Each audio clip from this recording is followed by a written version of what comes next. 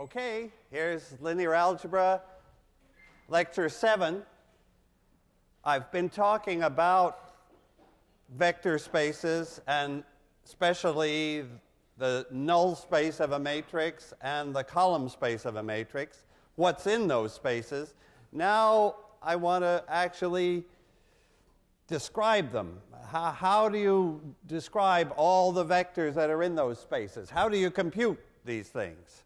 So this is the turning the idea, the definition, into an algorithm. What's the algorithm for solving AX equals 0? So that's the null space that I'm interested in. So can I take a particular matrix A and describe the natural algorithm, and I'll execute it for that matrix. Here we go. So let me take the matrix as an example. So we're definitely talking rectangular matrices in this chapter. So I'll have 4 columns and 3 rows, 2, 4, 6, 8, and 3, 6, 8, 10. Okay. If I just look at those columns and rows, well, I notice right away that column 2 is a multiple of column 1. It's in the same direction as column 1. It's not independent. I'll expect to discover that in the process. Actually, with rows, I notice that that row plus this row gives the third row. So the third row is not independent. So all that should come out of elimination. So now what am my algorithm is elimination, but extended now to the rectangular case where we have to continue even if there's zeros in the pivot position, we go on. Okay, so let me execute elimination for that matrix. My goal is always, while I'm doing elimination, I'm not changing the null space. That's very important, right? I'm solving AX equals 0 by elimination. And when I do these operations that you already know, when I subtract a multiple of one equation from another equation, I'm not changing the solutions. So I'm not changing the null space. Actually, I am changing the column space, as you'll see. So you have to pay attention. What does elimination leave unchanged? And the answer is the solutions to the system are not changed because I'm doing the same thing I'm doing legitimate operations on the equations. Of course, on the right-hand side, it's always 0, and I don't plan to write 0 all the time. Okay, so I'm really just working on the left side, but the right side is keeping up always zeros. Okay, so what's elimination?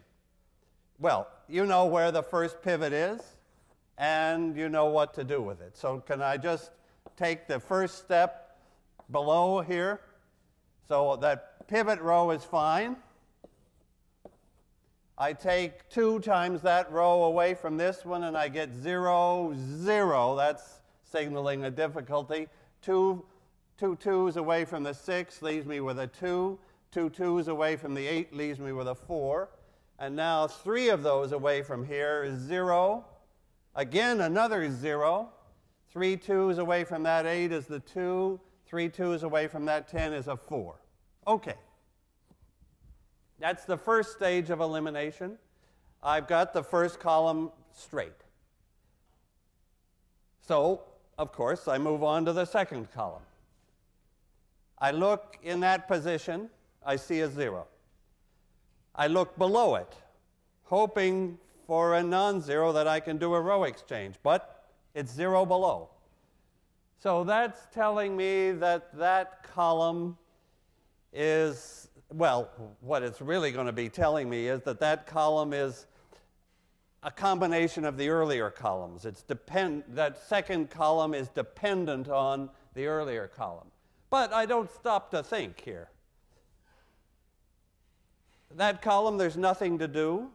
I go on to the next. So here's the next pivot. So there's the first pivot, and there's the second pivot. Can I just keep this elimination going downwards? So the next step keeps the first row, keeps the second row with its pivot. So I've got my two pivots, and does elimination to clear out the column below that pivot. So actually, you see, the multiplier is 1. It subtracts row 2 from row 3 and produces a row of zeros. Okay.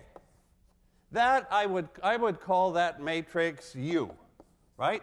That's our upper, well, I can't quite say upper triangular, maybe upper, I don't know, upper something. It's got, it's in this so-called echelon form. The word echelon means like staircase form. It's the non-zeros come in that staircase form. If there was another pivot here, then the staircase would include that. But here's a case where we have two pivots only. Okay, so actually we've already discovered the most important number about this matrix. The number of pivots is 2. That number we will call the rank of the matrix. So let me put immediately. The rank of A, so I'm telling you what this word rank means in the algorithm. It's equal to the number of pivots, and in this case, 2. Okay. For me, that number 2 is the crucial number. Okay, now I go to, you remember, I'm always solving AX equals 0, but now I can solve UX equals 0, right? Same solutions, same null space. Okay, so I could stop here. Why don't I stop here and do the back substitution? So now I have to ask you, how do I describe the solutions? There are solutions, right, to AX equals 0. I knew there would be. I had 3 equations in 4 unknowns. I certainly expected some solutions. Now I want to see what are they. Okay, here's the critical step. I refer to it up here as separating out the pivot variables, the pivot columns, which are these two. Here I have 2 pivot columns. Those obviously, they're the columns with the pivot. So I have 2 pivot columns. And I have the other columns I'll call free. These are free columns. Okay. Why do I use those words? Why do I use that word free? Because now I want to find the solutions to UX equals 0. Here's the way I do it. These free columns, I can assign any number freely to the variables x2 and x4, the ones that multiply columns 2 and 4. So I can assign anything I like to x2 and x4.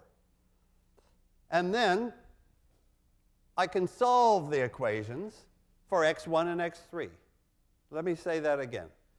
If I give, let me assign.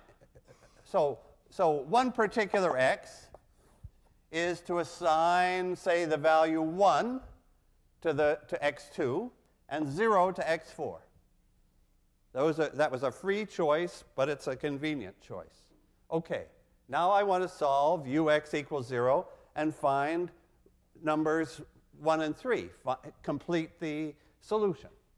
Okay, can I write down, let's see, shall we just remember what UX equals 0 represents? What are my equations? That first equation is x1 plus I'm just saying what are these matrices of meaning. That's the first equation. And the second equation was 2x3 plus 4x4 equals 0. Those are my two equations. Okay. Now the point is, I can find x1 and x3 by back substitution. So we're building on what we already know. The new thing is that there were some free variables that I could give any numbers to. And I'm systematically going to make a choice like this, 1 and 0. Now, what is x3? Let's go backwards. Back up, I look at the last equation. x3 is 0 from the last equation. Because x4, we've set x4 to 0, and then we get x3 as 0. Okay, now we set x2 to be 1, so what is x1? Negative 2, right? So that I have negative 2 plus 2, 0 and 0, correctly giving 0. There's a vector in the null space. There's a solution to ax equals 0. In fact, what solution is that?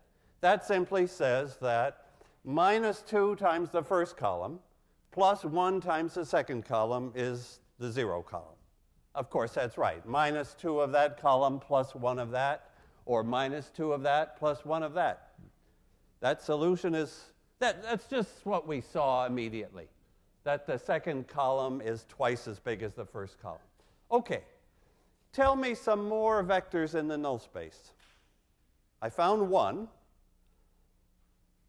Tell me how to get a bunch more immediately out of that one. Just take multiples of it. Any multiple of, I could multiply this by anything. I might as well call it, I could say C, some multiple of this. So x could be any multiple of this one. Okay, that describes now a line, an infinitely long line in four-dimensional space, but which is in the null space. Is that the whole null space? No.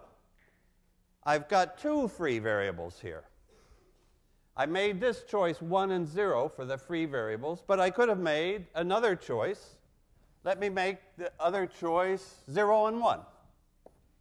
You see my system. So let me repeat the system. This is the algorithm that you just learned to do. Do elimination.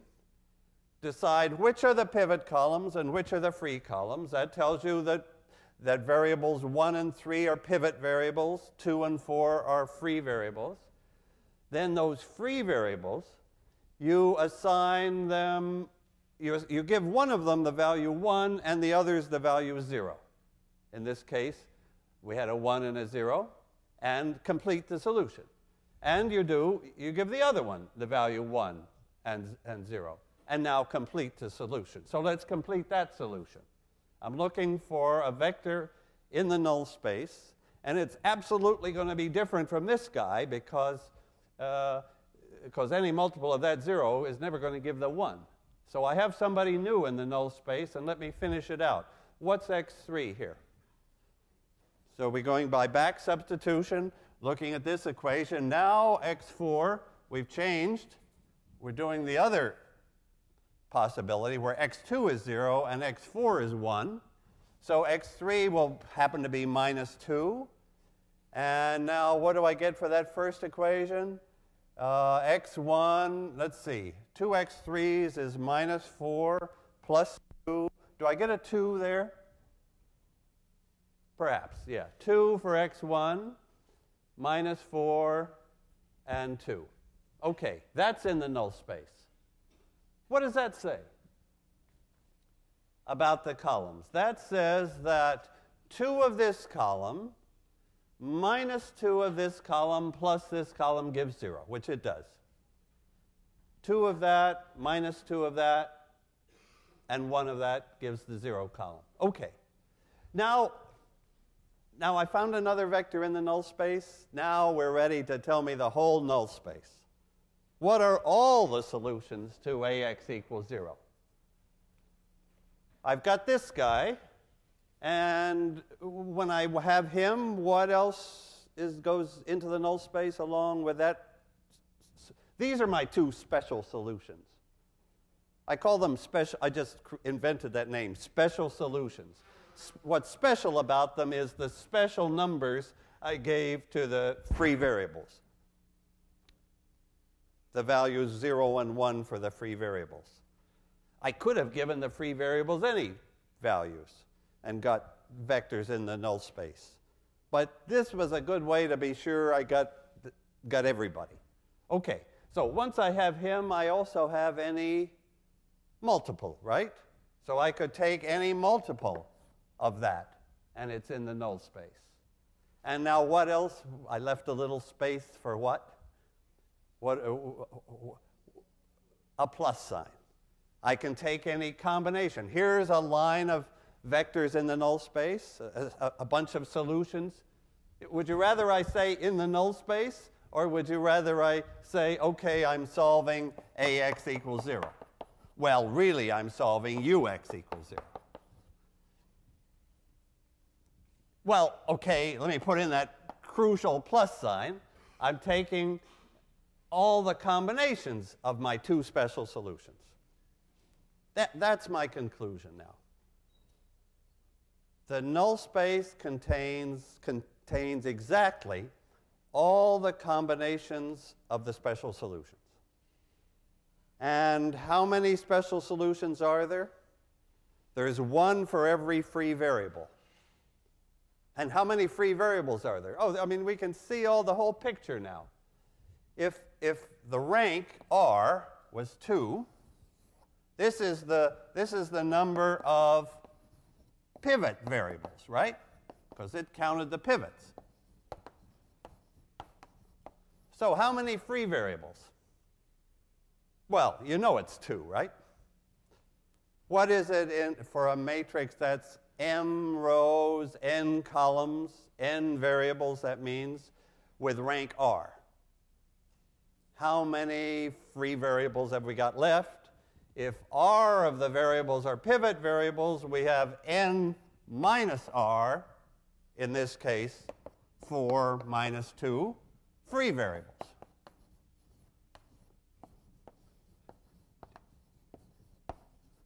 Do you see that? First of all, we get clean answers here. We get R pivot variables. So there really were R equations here. There looked like 3 equations, but there were really only 2 independent equations. And there were n minus R variables that we could choose freely, and we gave them those special 0, 1 values, and we got the special solutions. Okay. For me, we could stop at that point. That gives you a complete algorithm for finding all the solutions to AX equals 0. Okay. Again, you do elimination. Going onward, when a column, when there's nothing to be done on one column, you just continue. That this number R, the number of pivots, is crucial. And it leaves n minus R free variables, which you give values 0 and 1 to. I would like to take one more step. I would like to clean up this matrix even more. So now I'm going to go to, this is in echelon form, upper triangular if you like. I want to go one more step to make it as good as it can be. Okay, so now I'm going to speak about the reduced row echelon form. Okay, so now I'm going to speak about the matrix R, which is the reduced row echelon form. So what does that mean? That means I can work harder on U. So let me suppose I got as far as U, which was good.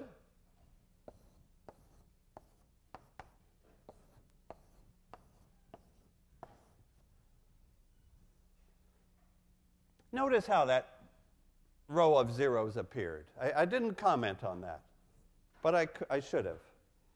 That row of zeros appeared because row 3 was a combination of rows 1 and 2. And elimination discovered that fact. When we get a row of zeros, that's telling us that the original row that was there was a combination of other rows, and elimination knocked it out. Okay, so we got this far. Now, how can I clean that up further? I can do elimination upwards. I can get 0 above the pivots.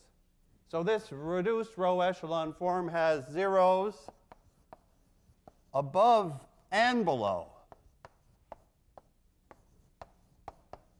the pivots. So let me do that. So now I'll subtract 1 of this from the row above. That will leave 0 and a minus 2 in there. And that's good. Okay. And I can clean it up even one more step. I can make the pivots I'm going to make equal to 1. Because I can divide equation 2 by the pivot. That won't change the solutions. So let me do that. And then I'm ready to stop. 1, 2, 0, minus 2, 0, 0, 1, 2. I divided the second equation by 2 because now I have a 1 in the pivot and zeros below. Okay, this is my matrix R.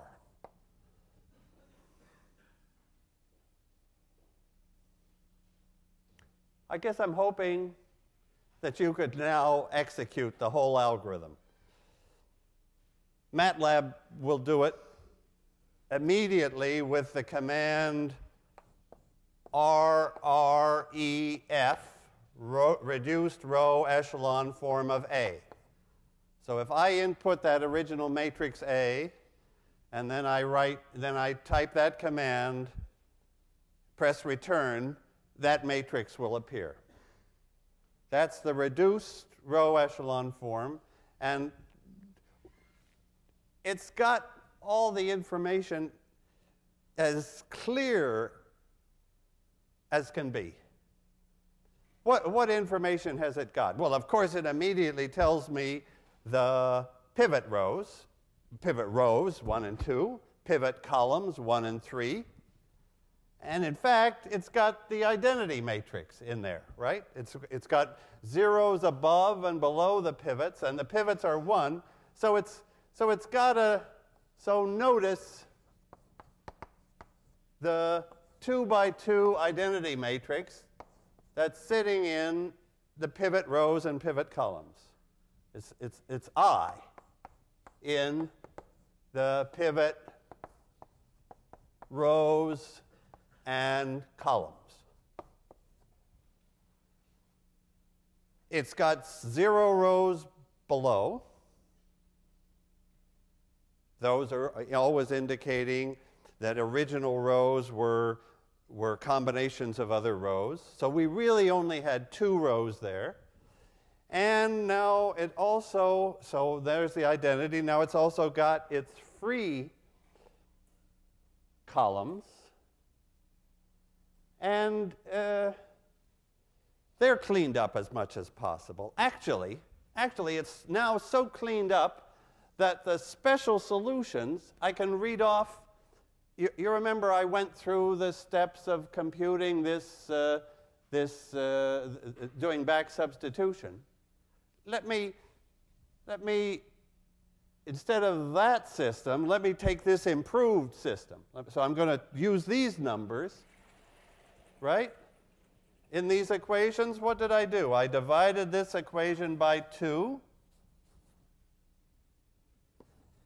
And oh yeah, and I had subtracted 2 of this, which knocked out this guy and made that a minus sign. Is that what? That's now, I've now written Rx equals 0.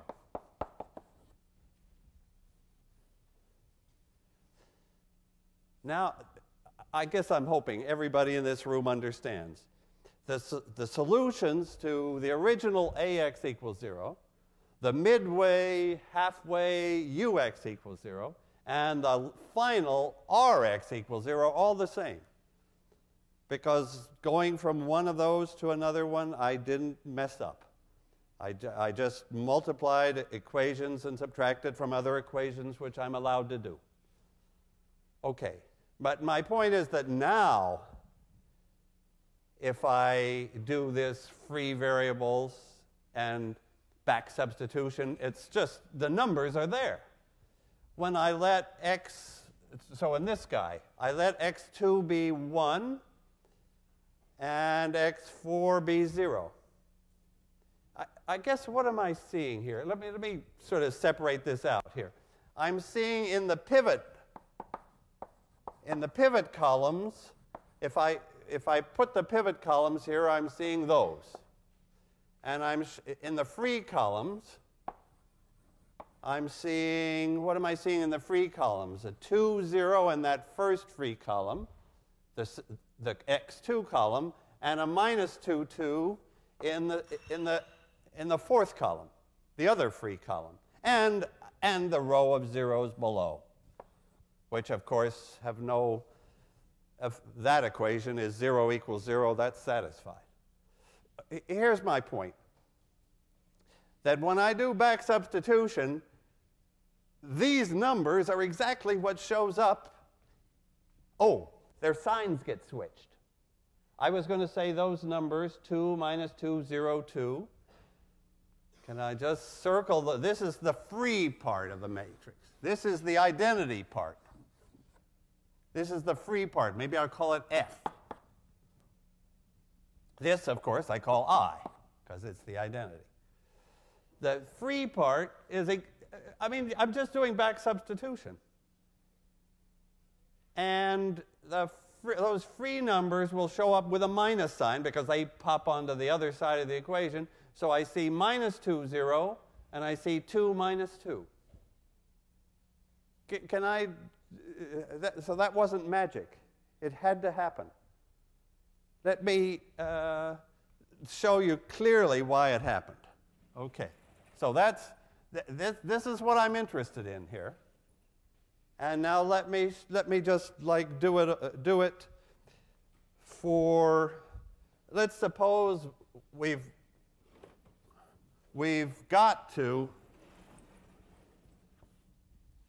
let's suppose we've got this system already in our REF form. So my matrix R is, what does it look like? Let me pretend that the pivot columns come first, and then whatever's in the free column. And there might be some 0 rows below. There's a pretty typical reduced row echelon form. You see what's typical? It's got, this is R by R. This is R pivot rows. This is R pivot columns. And here are n minus R free columns. Okay.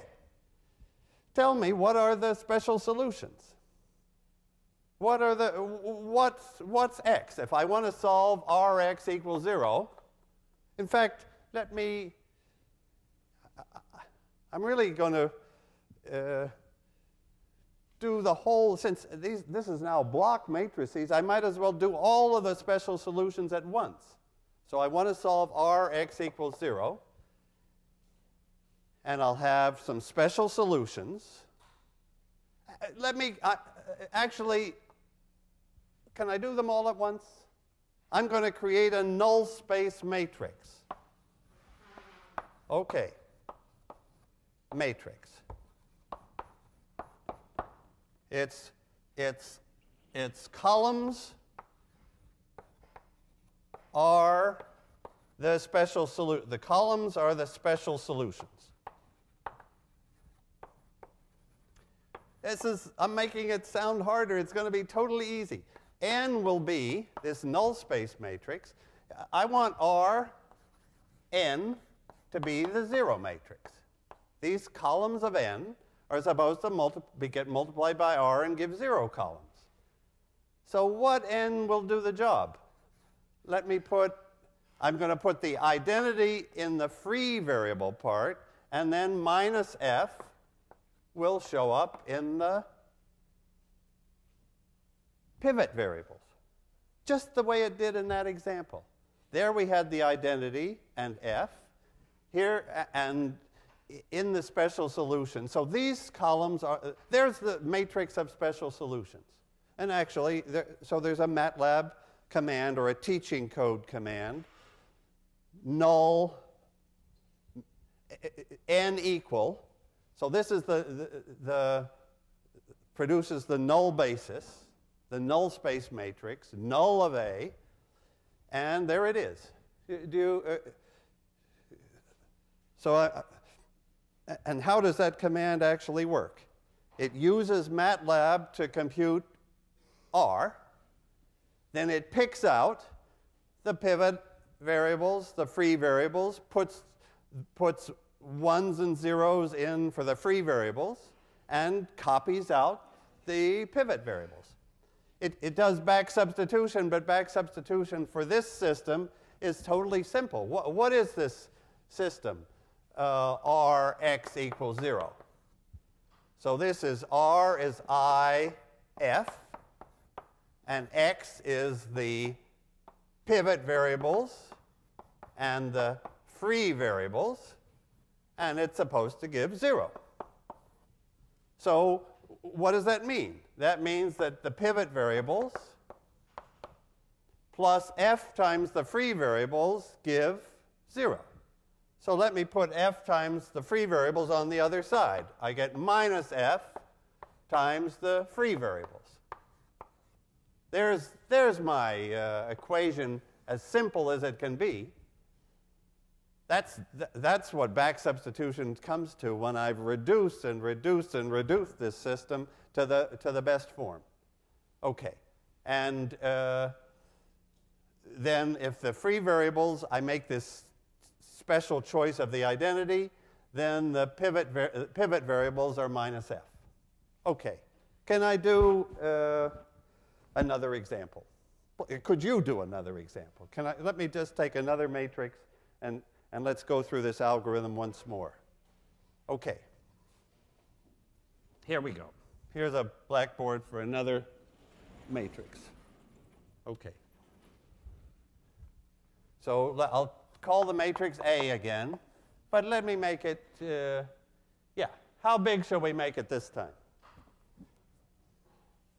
Why don't I do this? Just for the heck of it, let me take the transpose of this A and see what happens to that. 2, 4, 6, 8. And 3, 6, 8, 10. Before we do the calculations, tell me what's coming. How many pivot variables do you expect here? How many columns are going to have pivots? How many? We have 3 columns in that matrix, but are we going to have 3 pivots? No, because this third column is the sum of the first 2 columns. I'm totally expecting that these will be pivot columns because they're independent, but that this third guy, the third column, which is dependent on the first 2, is going to be a free column. Elimination better discover that.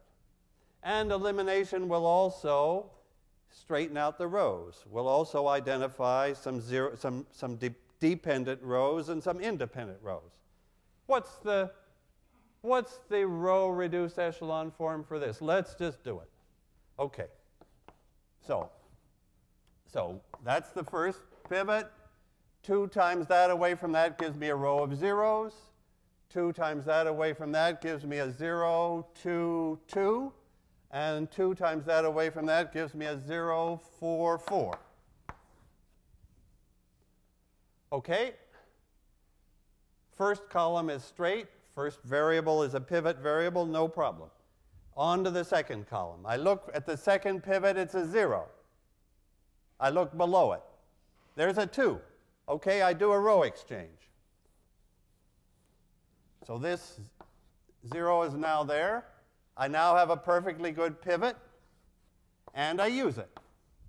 Okay, and I subtract 2 of that row away from this row. All right, if I do it like that? I've got to the form U now. This was my A. Now there's my U. I can see now. I have to stop, right? I would go on to the third column. I should have tried. I quit, but without trying. I shouldn't have done that. On to the third column. Look at the pivot position. It's got a 0 in it. Look below, all zeros. Now I'm entitled to stop. Okay. So the rank is 2 again.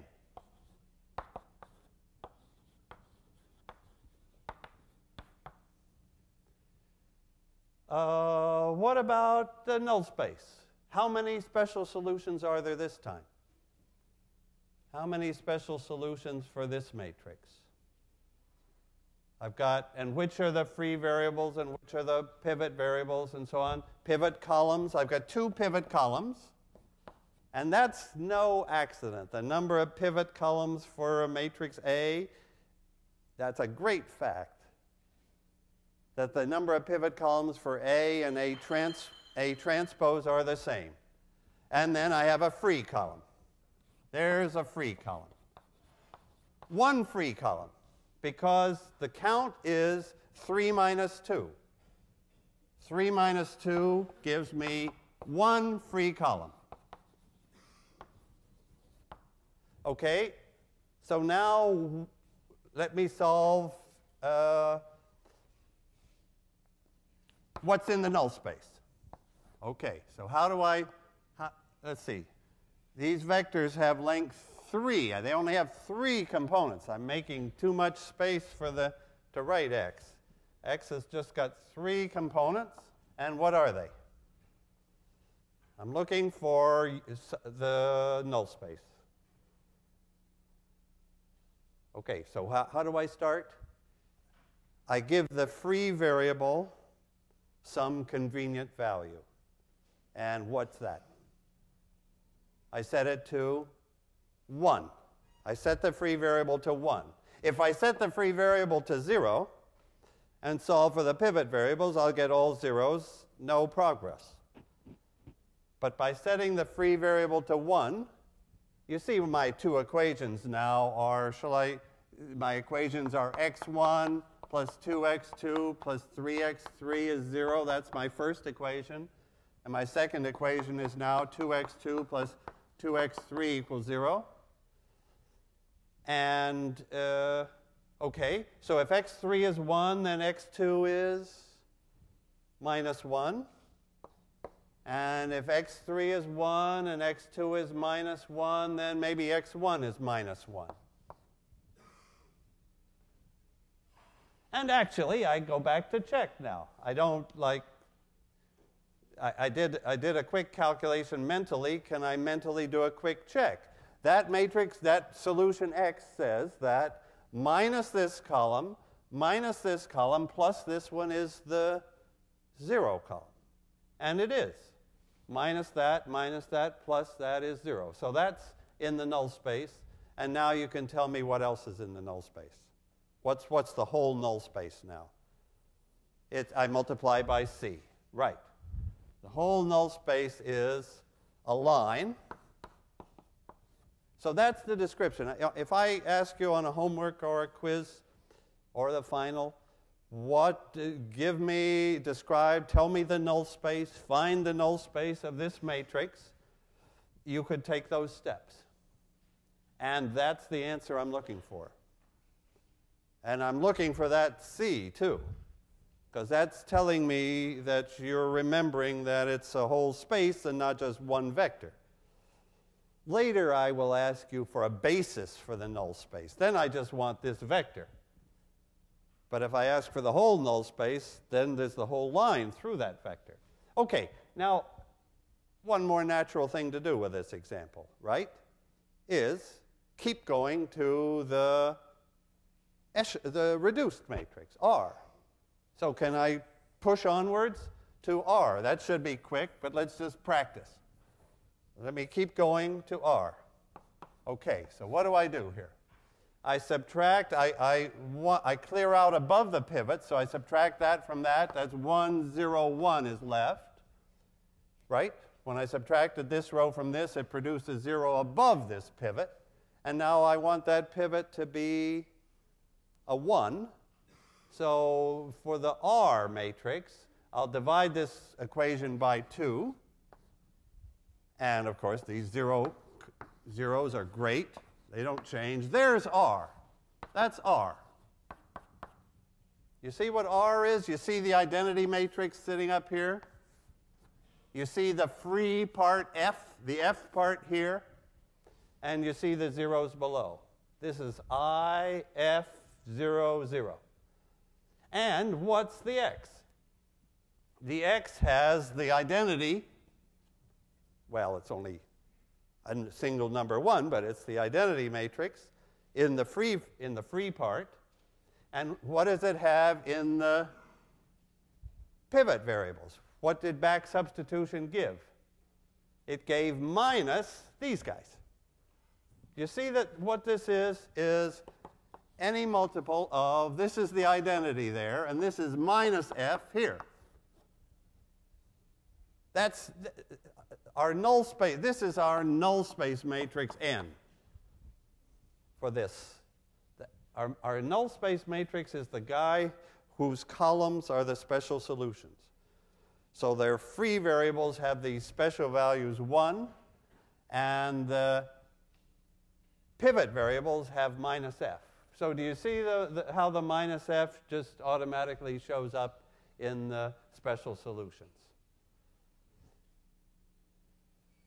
That's it, really. I don't think there's anything more I can say about AX equals 0. There's more I can say about AX equal B, but that'll be Friday. Okay, so that's the null space. Thanks.